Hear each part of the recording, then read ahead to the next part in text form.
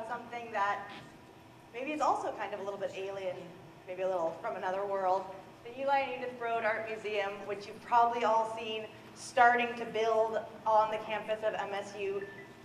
After 10 years in New York City and 5 years in San Francisco, I have moved my family to East Lansing because I am unbelievably excited about this thing that I understand from a lot of people I've talked to even today still seems a little bit like a mystery.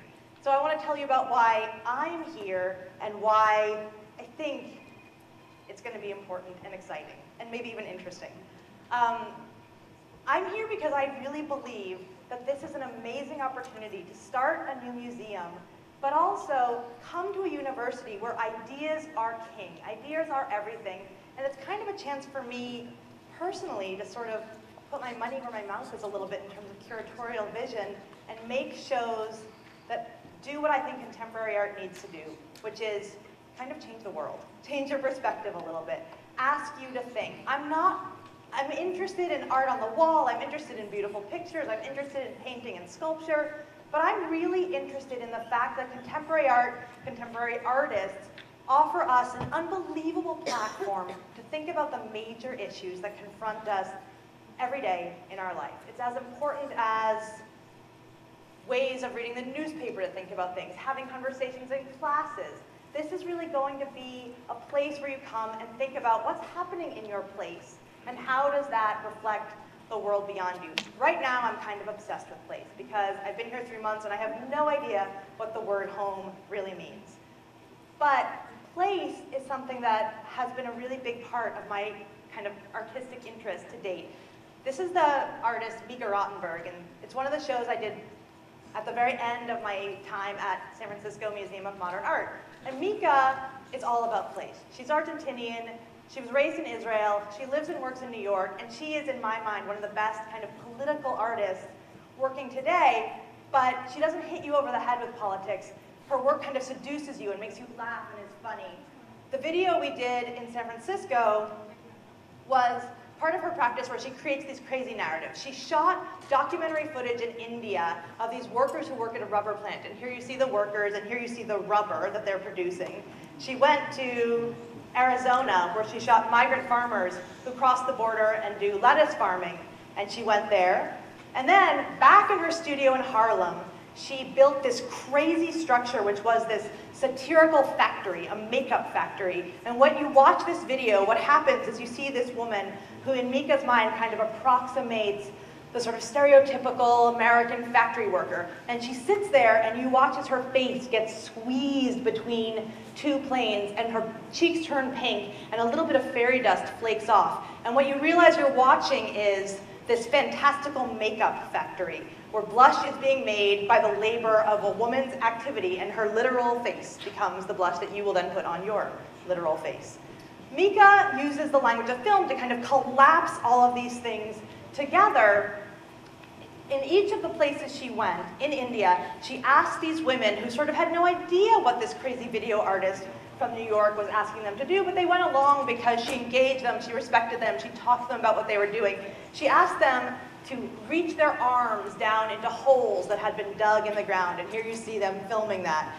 In the video, you watch this crazy chamber where women's arms appear through a wall and they get manicures. And Mika had asked these young women, these Asian women from the manicure shop across the street in Harlem to come and perform, and they just did it. And in part, this is again about this idea that women's luxury activities depend on the labor always of other women. Mika's really interested in that. And then what you see happening in the film is this lettuce, this rubber, this blush, from these totally disparate, some real, some fantastical places, combined together and get like all mushed up, and the final product is this crazy cube of disgustingness, of lettuce and rubber and blush. And what the heck is it? It's an art object. And here's why I love this piece. This is a photograph that accompanies the video, and it's this very fancy, like, art dealer woman holding this piece. I love it because it asks us to question the value of the art object. Is something like lettuce, rubber, and blush becoming something valuable just simply because some woman holds it up in a gallery? That's interesting to me. And it's interesting, I think, to everybody who says, what's the point of contemporary art? But more importantly, in Mika's video, it's about the real issues facing our world. We consume things and take things that come from very, very far away places. People's jobs and their activities are often determined by the place that they live. These Indian women have, in some ways, no choice but to work at this rubber factory. The Mexican women have, in some ways, no choice but to come be lettuce farmers. And Mika's asking us to think about who are these people out there in the world and how does their labor impact what we do. So I've come to this new place and I really am learning a lot about it. As soon as I got here, I was blown away by the history of MSU as a land-grant university. I was totally blown away by the work being done around agriculture and sustainability and food production. In San Francisco, that's a really hot topic. And in San Francisco, I had worked with some artists who were engaging something that's called social practice, which is really totally different from, I think, what people think of when they think of contemporary art. Social practice is kind of performance art, but with a civic mindedness. I worked with some artists who were thinking globally, but acting locally, so to speak. They were making community gardens. They were changing the way we perceive of where our food comes from. Very much in line with this fantastical piece that Mika Rottenberg did, artists are asking us to think about what does it mean to live locally, to live sustainably, but with this mind toward a global context. And this is what I think the Broad Museum can be and needs to be. It's our museum. It's about this place, but it looks at the way what we're doing here impacts and relates to the local world. So I'm really incredibly excited about this project, which will really kind of be the first thing that I do here. I sort of spent my first 3 weeks here talking to these artists back in San Francisco and one in LA and saying, you guys, this is kind of amazing. All the things you're talking about in practice are being studied here by real leaders in the field. And I started meeting with professors from the School of Agriculture, from all different departments, who were interested in locally sourced food and interested in sustainability and interested in kind of ethical production of food and teaching people how to live locally and think about their impact on the world by focusing on their place and looking outside themselves. So it kind of grew slowly, but we're premiering the project that I think just feels so right for this place, but so relevant for what's happening in the world and in the contemporary art world, the Land Grant, an artist's residency project, which invites artists who are working around these topics of food and agriculture to come do a kind of residency, hang out at MSU, and have two things that you don't really get in the art world a lot. The number one thing that you don't get in the art world a lot is actual land. You don't actually get like forests and fields when you're living in the middle of Harlem. And you don't always get access to people who are thinking about these things from a totally non-artistic point of view. The first artist that I'm going to bring to be part of the Land Grant is a woman named Amy Franceschini, who's part of a collective called the Future Farmers. And Amy did a project in San Francisco where she turned the entire plaza of City Hall into a community garden. And people who were like walking to work every day could come and be encouraged to like plant some seeds. And then she would give them a little packet of seeds that she had perfectly designed, and it was with instructions about how to go and plant them. And this series of kind of collective urban gardens just populated all of downtown San Francisco, and people were sending pictures to SF MoMA that we posted on the website, this kind of zombie overtaking, if you will, of like community gardens with people thinking about what it means to live off of your own land. And of course, they're not completely sustaining themselves, but it's a symbolic movement. This is Amy's sculpture, which is an imagined version of what you need to do urban gardening: a bicycle, wheelbarrow, a pogo stick shovel.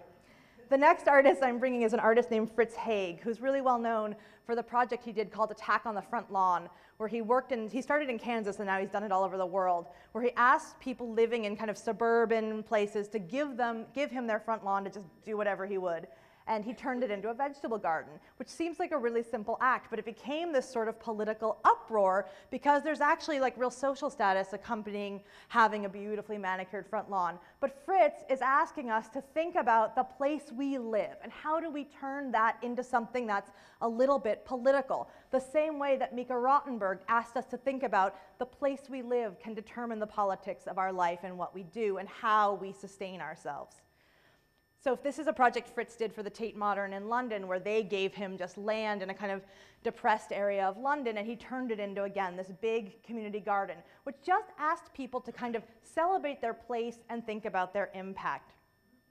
So to kick off the land grant, we've put together this kind of think tank experience where I've invited Fritz and Amy to come to MSU. I've invited this woman who started a collective called the Greenhorns, which is about teaching young people to be farmers in America. And there was just an article in the Huffington Post that talked about how the age of farmers is rising, and that to live sustainably, to live off of our own materials, we need people to be excited and committed to being farmers, and potentially even to being sort of ethically focused or sustainably focused farmers. So Severin has kind of made farming really popular and hip and important.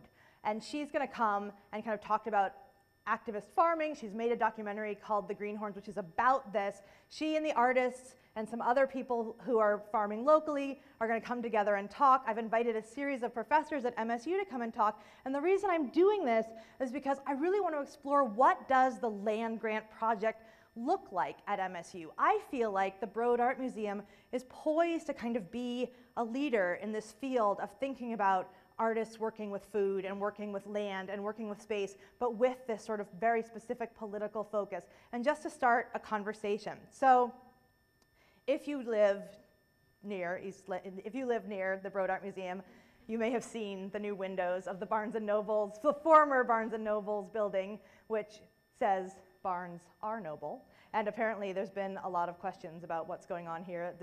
Someone from the city of East Lansing called me and said, you know, we're being asked if there's a new tenant. Someone else just told me, does this have to do with like barn restoration? Nobody knows, but now you know. We're going to take over this space because this project, the land grant project, is about spaces, interstitial spaces.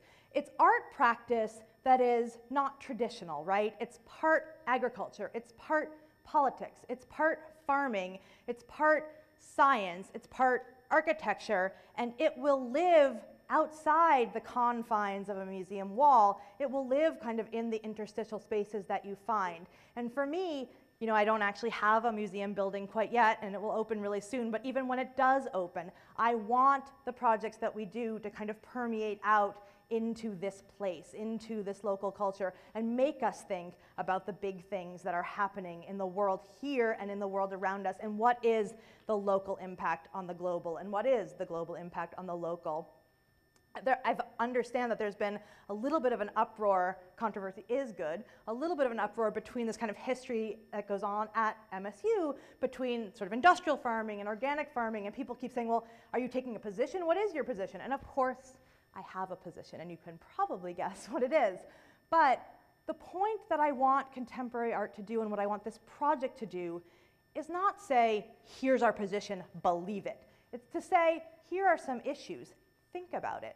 Like it, don't like it, but think. This is not a library, this is not church, this is not a place to just come and be lectured at or just look quietly and feel like you don't know how to enter into it. The Broad Art Museum, the Land Grant Project, contemporary art in general, this is about you seeing the world that you live in reflected back at you, and you can take what you will, but I hope that you will discuss and you will examine. And to me, that is the power of contemporary art, and I hope very much that over the next few years, that is what you're going to see from me and from the museum. Thanks so much.